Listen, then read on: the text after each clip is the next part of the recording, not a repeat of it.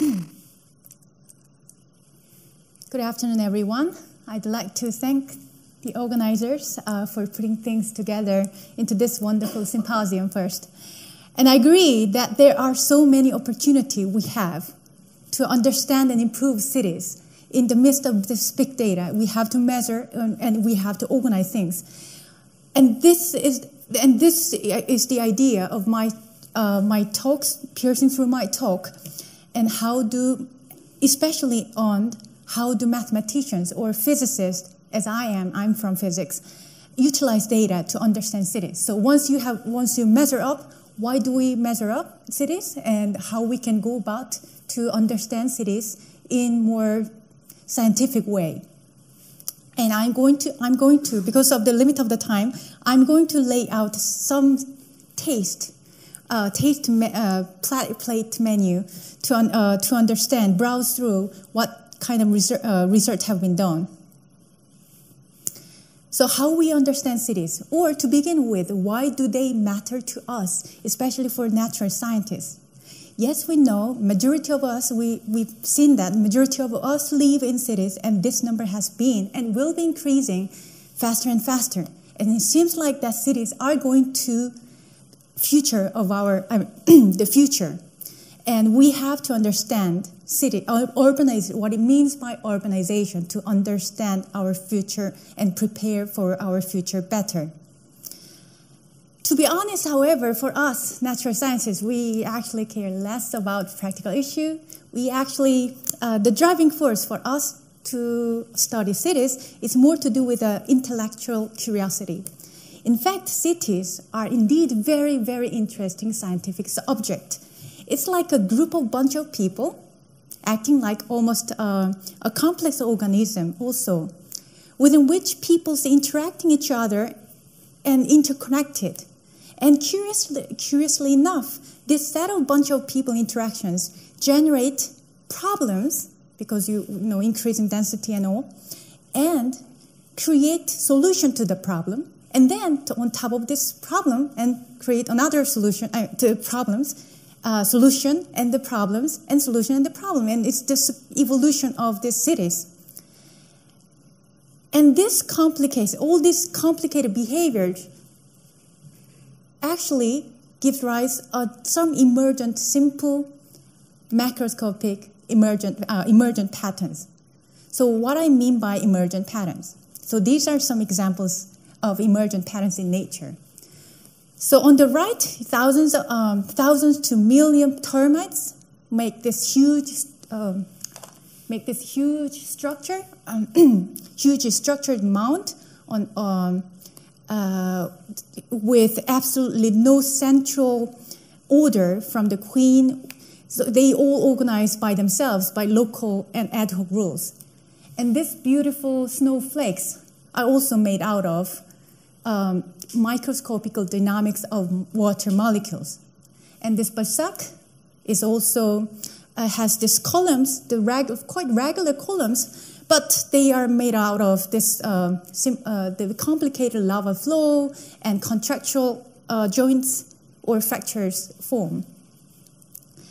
These previous emergencies occur from out of nowhere, like they just bump in together, and then somehow we saw some structure.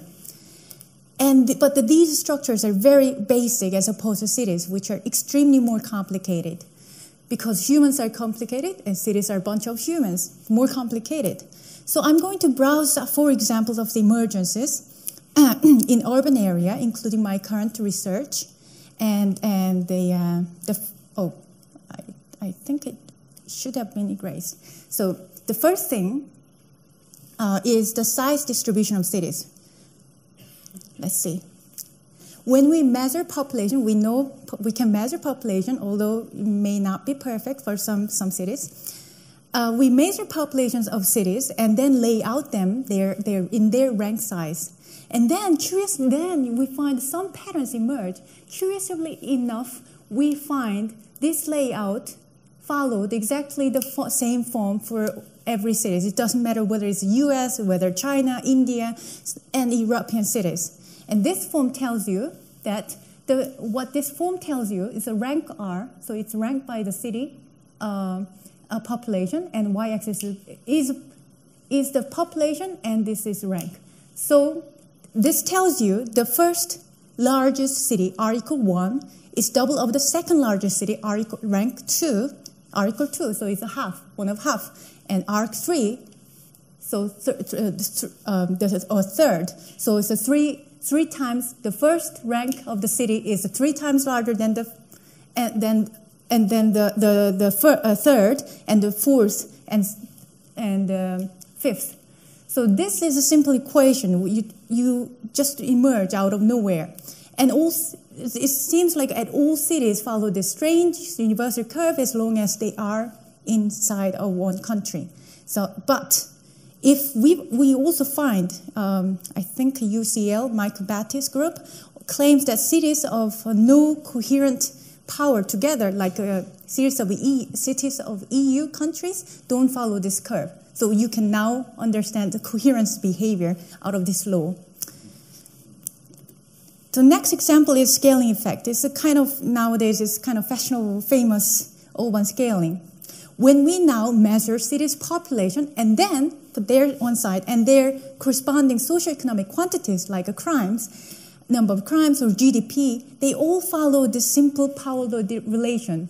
Y goes with n to the beta. Y is crime, GDP, income, number of patents. And this exponent beta is remarkably consistent across various socio-economic quantities, like here. And beta is very similar. Beta is the slope of this line here in the plot. And it seems like very consistent across different measures, different quantities.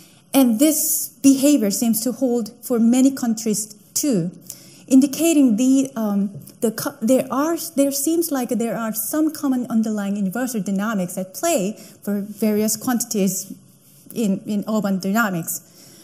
And I would like to note that the beta is larger than 1 means larger cities have more productivity and creativity per capita basis in a systematic way. Now, so next to how people live in a cluster. So when we measure where people live and lay out data on the map, and regardless, who are they, we just plot them in the picture, then it looks like they form the cluster of the fractal distribution.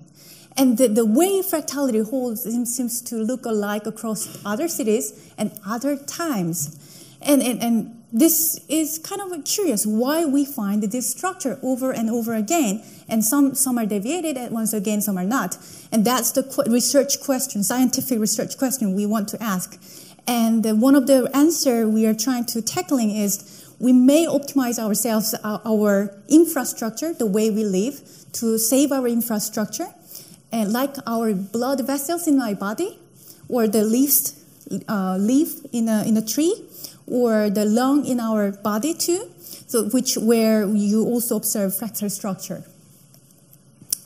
So lastly, this comes to my recent work, how we look at how we organize our economic activities. I'm going to elaborate a bit because this is my recent work. So cities are not only about their big population size, we know, high density, yes, but we also have our diversity. We talked about it. In big city, we normally see so many different cultures, so many different ideas, so many different events like this, and so many different shops. So I would like to, I look at whether there emerge orders of diversity too out of our socio-economic activities in urban area. I'm looking at cities in US now as an ecosystem where many different species are interdependent and co-evolve. And fortunately, I was lucky to have this data where each workplace in USA is classified somewhat like biological species, as I think Laura just mentioned, this the trees. So you have the hierarchical structure, you bloom and you have different rubbers and go to like a species of the Linnean trees. And you have restaurants, And lawyers' offices, medical centers, and restaurants can be further classified into full services restaurants and self-service or no service, whatever. So then we look at their abundances of cities. So there's species in cities, ecosystem. How many workplaces of each kind inactive in the city? And here are some data of 4 selected cities. And here San Jose, Phoenix, Chicago, New York. And they have different heights because of their different size. So New York has more things. And the colors denote their sectors. So agriculture, mining, utilities, and restaurant, and so on. And it's interesting to look at how different cities have different colors arrangement, as you can see. So it is true, like a city has their own colors. Let's look at the New York, which has physicians, offices of physicians, number 1, and offices of lawyers, number 2, and restaurants in the black, number 3. In Chicago, you see restaurant and offices of lawyers. And the Phoenix here, you see the restaurant first, and then real estate. So Phoenix is a Sunbelt area. It's the rapid expanding Sunbelt city. So it's not surprising, but it's kind of interesting to look at that. And San Jose is the place in U.S. is the place where Silicon Valley sits in, and you see a lot of computer program services exhibit. And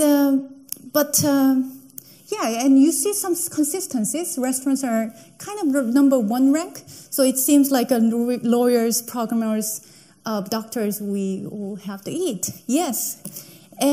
But nevertheless, if as physicists, I would like to ignore all different kind of things first to look at whether we have some emergent behavior. So I just erase all the colors. I just look at the shape, and we see the very similar shape for different cities.